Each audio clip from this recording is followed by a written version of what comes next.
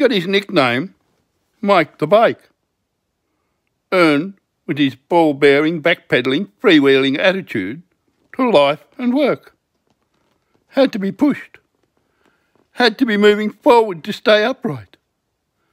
Was often found leaning up against a pub wall. He could handle bars, sort of. He would cycle to his joke at the bar, pushing some folk too far. Punches deflated him and rendered him useless. And "don't get off your bike" was one of his favourite expressions during an argument at drinking sessions.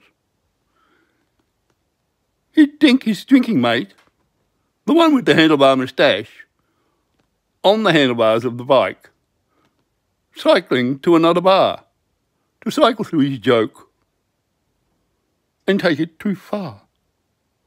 Unceremoniously unseated, the cycle and the cycling would begin again. "Them's the brakes," he would reply when questioned on his mistakes.